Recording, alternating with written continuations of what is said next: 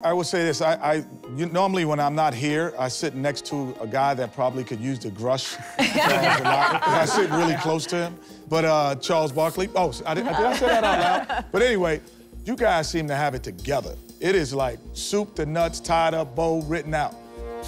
What do you need to take it to the next level?